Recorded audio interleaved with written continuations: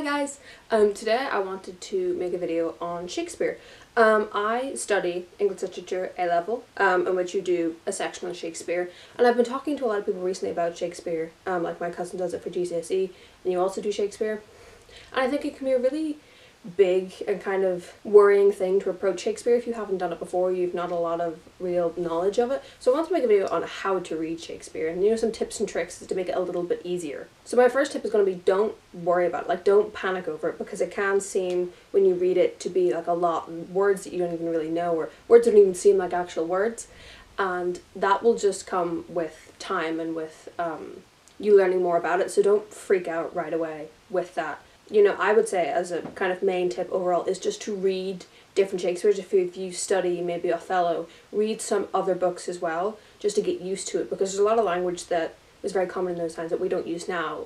The famous one being "Wherefore art thou Romeo?" from Romeo and Juliet, which everyone's like, well, she's asking where he is, but she's not. She's asking why is he Romeo, which doesn't seem like it would make sense, but the wherefore is used as an expression in a lot of other ones of his plays. So now I can look at that and go, okay, she's asking, or whoever's asking is asking, why is this? Stuff like that. We're learning what different words mean by just expanding your Shakespeare reading is really, really helpful, as it allows you, as you're reading it, to understand what's going on, rather than kind of getting lost in certain parts because the language doesn't really make sense to you.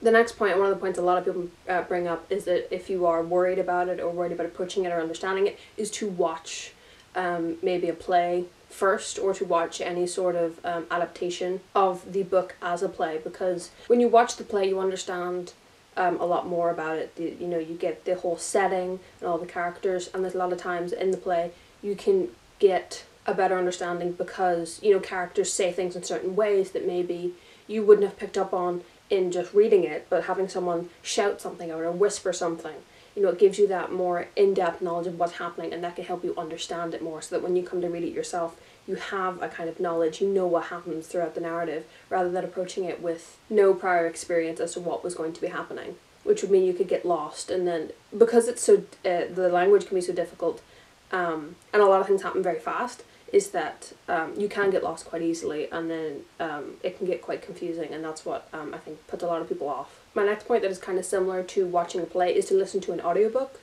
These are also very helpful because it again gives you language that someone's reading it to you, so that you can understand it more, and also it can help you keep up with, if some of them that are all read by the same person, some of them use different people that do different voices, stuff like that can be really helpful as well if you don't want to watch it, or because it can be very hard to find places to watch Shakespeare plays. So normally if you go onto Spotify, you can find audiobooks or like podcasts people have done where it's just the complete play. Another one is just to not be intimidated by the plays, because even though they seem quite long, because they're plays, they're actually maybe, I think the longest is maybe 4 hours of like a read time, so it may seem very long, but also if you get certain editions, some of them can be shorter, so maybe if you're going to purchase one, look into how it is laid out, because some people prefer them in a different way than others. Some of the Oxford World Classics are half pages, some of them are only, only the play is on one side.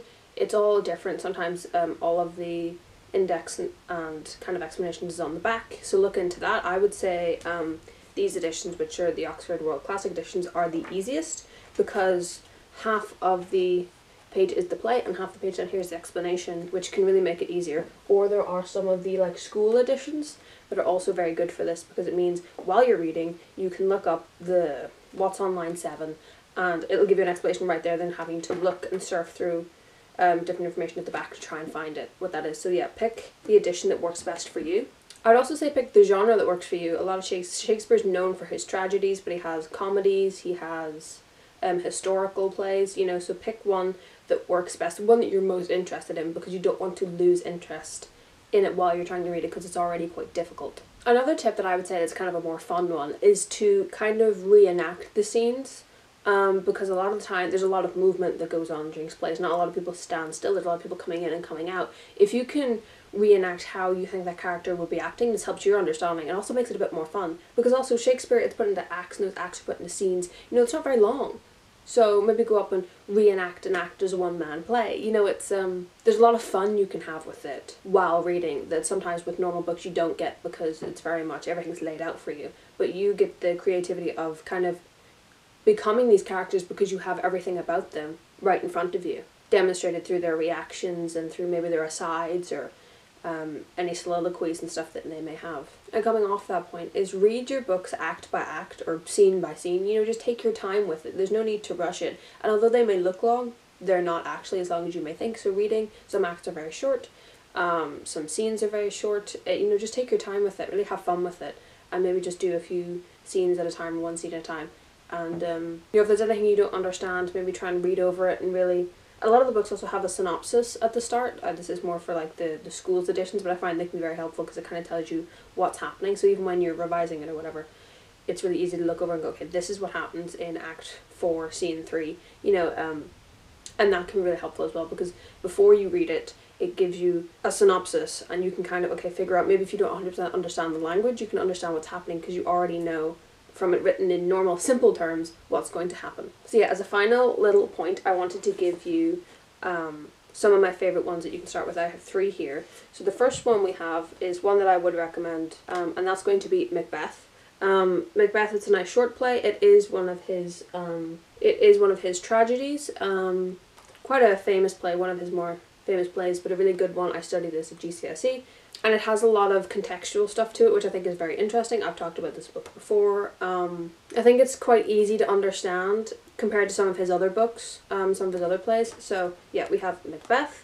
We have another tragedy, which is King Lear, which is probably one of my favourite Shakespeare's. Again, kind of similar to Macbeth, both kind of focusing on pride and ambition.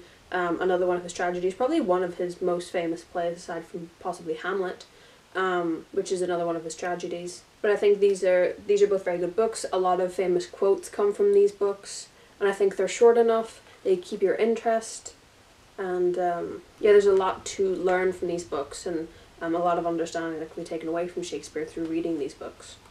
And the third one we have is going to be Romeo and Juliet. This is a longer play. Also, this edition makes it look really long because it's only really half pages, and also a lot of this is introduction. So these books also have very good context in them and help you understand for studying them. But Romeo and Juliet, probably another very, very famous book. A lot of adaptations of this, and also a very good one to start with because it's all very well known. Like, a lot of people know the plot of Romeo and Juliet, or the idea of Romeo and Juliet, without even having ever been near Shakespeare. So another very good one to start with.